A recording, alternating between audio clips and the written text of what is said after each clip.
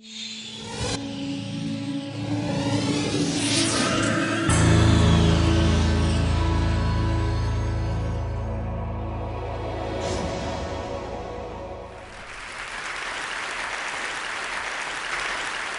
I want to take you on a trip to an alien world. And it's not a trip that requires light years of travel, but it's to a place where it's defined by light. So it's a little appreciated fact that most of the animals in our ocean make light. I've spent most of my career studying this phenomenon called bioluminescence. I study it because I think understanding it is critical to understanding life in the ocean, where most bioluminescence occurs.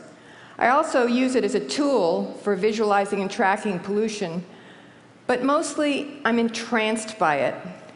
Since my first dive in a deep diving submersible, when I went down and turned out the lights and saw the fireworks displays, I've been a bioluminescence junkie. But I would come back from those dives and try to share the experience with words, and they were totally inadequate to the task. I needed some way to share the experience directly, and the first time I figured out that way was in this little single-person submersible called Deep Rover.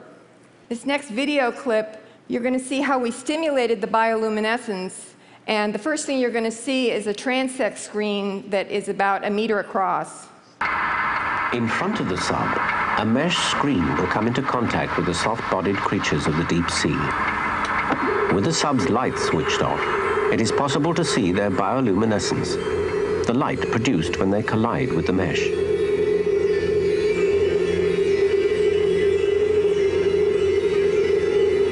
This is the first time it has ever been recorded.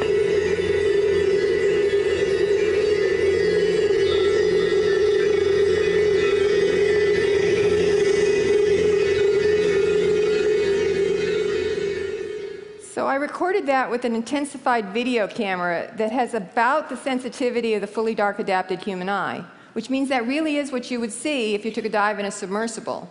But just to try to prove that fact to you, I brought along some bioluminescent plankton in what is undoubtedly a foolhardy attempt at a live demonstration. So, if we get the lights down and have it as dark in here as possible, I have a flask that has bioluminescent plankton in it. And you'll note there's no light coming from them right now, either because they're dead or because I need to stir them up in some way for you to be able to see what bioluminescence really looks like.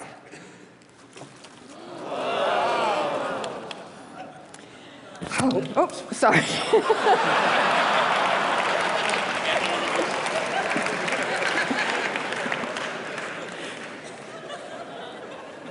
I spend most of my time working in the dark. I'm used to that. Okay. So that light was made by a bioluminescent dinoflagellate, a single-celled alga. So why would a single-celled alga need to be able to produce light? Well, it uses it to defend itself from its predators. The flash is like a scream for help. It's what's known as a bioluminescent burglar alarm. And just like the alarm on your car or your house, it's meant to cast unwanted attention onto the intruder, thereby either leading to his capture or scaring him away. There's a lot of animals that use this trick. For example, this black dragonfish. It's got a light organ under its eye, it's got a chin barbel, it's got a lot of other light organs you can't see, but you'll see them here in a minute. So we'd had to chase this in the submersible for quite some time because the top speed of this fish is 1 knot, which was the top speed of the submersible. But it was worth it because we caught it in a special capture device, brought it up into the lab on the ship, and then everything on this fish lights up. It's unbelievable. The light organs under the eyes are flashing, that chin barbel is flashing, it's got light organs on its belly that are flashing, fin lights. It's a scream for help. It's meant to attract attention. It's phenomenal. And you normally don't get to see this because we've exhausted the luminescence when we bring them up in nets. There's other ways you can defend yourself with light. For example, this shrimp releases its bioluminescent chemicals into the water just the way a squid or an octopus would release an ink cloud. This blinds or distracts the predator. This little squid is called the fire shooter because of its ability to do this. Now, it may look like a tasty morsel, or a pig's head with wings, but if it's attacked, it puts out a barrage of light, in fact, a barrage of photon torpedoes. I just barely got the lights out in time for you to be able to see those gobs of light hitting the transect screen and then just glowing. It's phenomenal. So there's a lot of animals in the open ocean, most of them, that make light, and we have a pretty good idea for most of them why. They use it for finding food, for attracting mates, for defending against predators. But when you get down to the bottom of the ocean, that's where things get really strange. And some of these animals are probably inspiration for the things you saw in Avatar, but you don't have to travel to Pandora to see them. There are things like this. This is a golden coral, a bush. It grows very slowly. In fact, it's thought that some of these are as much as 3,000 years old, which is one reason that bottom trawling should not be allowed. The other reason is this amazing bush glows. So if you brush up against it, any place you brushed against it, you get this twinkling blue-green light that's just breathtaking. And you see things like this. This looks like something out of a Dr. Seuss book. Just all manner of creatures all over this thing. And these are flytrap anemones. Now, if you poke it, it pulls in its tentacles. But if you keep poking it, it starts to produce light. And it actually ends up looking like a galaxy. It produces these strings of light, presumably as some form of defense. There are starfish that can make light, and there are brittle stars that produce bands of light that dance along their arms. This looks like a plant, but it's actually an animal, and it anchors itself in the sand by blowing up a balloon on the end of its stalk. So it can actually hold itself in very strong currents, as you see here. But if we collect it very gently and we bring it up into the lab, and then just squeeze it at the base of the stalk, it produces this light that propagates from the stem to the plume, changing color as it goes from green to blue. Colorization and sound effects added for your viewing pleasure. But we have no idea why it does that.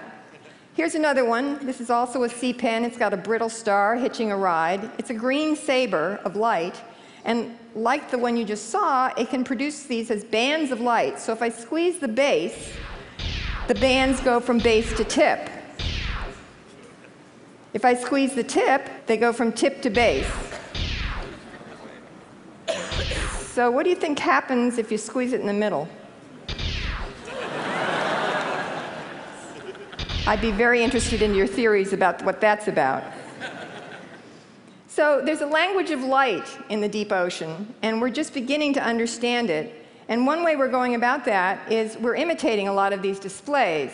This is an optical lure that I've used. We call it the electronic jellyfish. It's just 16 blue LEDs that we can program to do different types of displays. And we view it with a camera system I developed called Eye in the Sea that uses far red light that's invisible to most animals, so it's unobtrusive. So I just want to show you some of the responses that we've elicited from animals in the deep sea. So the camera's black and white, it's not high resolution, and what you're seeing here is a bait box with a bunch of, like the cockroaches of the ocean. There are isopods all over it. And right in the front is the electronic jellyfish, and when it starts flashing, it's just going to be one of the LEDs that's flashing very fast. But as soon as it starts to flash, and it's going to look big because it blooms on the camera, I want you to look right here.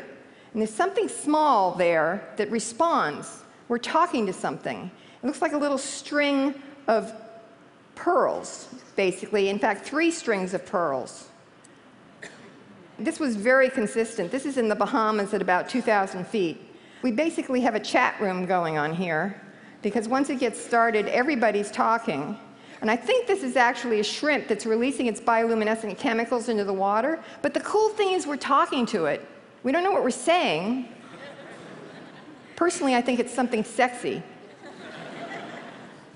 And then finally, I want to show you some responses that we recorded with the world's first deep-sea webcam, which we had installed in Monterey Canyon last year. We've only just begun to analyze all of this data. This is going to be a glowing source first, which is like bioluminescent bacteria, and it is an optical cue that there's carrion on the bottom of the ocean. So this scavenger comes in, which is a giant 6-gill shark. And I can't claim for sure that the optical source brought it in because there's bait right there, but if it had been following the odor plume, it would have come in from the other direction. And it does actually seem to be trying to eat the electronic jellyfish. That's a 12-foot long giant 6-gill shark. Okay, so this next one is from the webcam, and it's going to be this pinwheel display, and this is a burglar alarm. And that was a Humboldt squid, a juvenile Humboldt squid about 3 feet long. This is at 3,000 feet in Monterey Canyon. But if it's a burglar alarm, you wouldn't expect it to attack the jellyfish directly. It's supposed to be attacking what's attacking the jellyfish. But we did see a bunch of responses like this. This guy's a little more contemplative. Hey, wait a minute. There's supposed to be something else there. He's thinking about it, but he's persistent. He keeps coming back.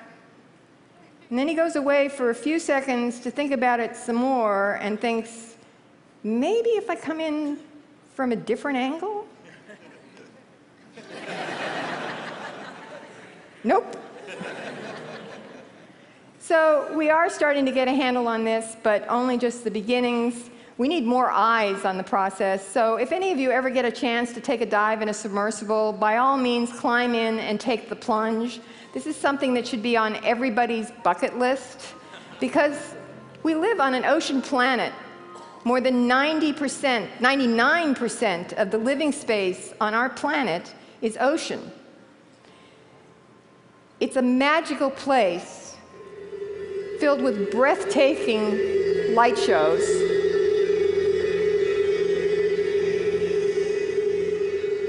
And bizarre and wondrous creatures, alien life forms that you don't have to travel to another planet to see. But if you do take the plunge, please remember to turn out the lights. But I warn you, it's addictive.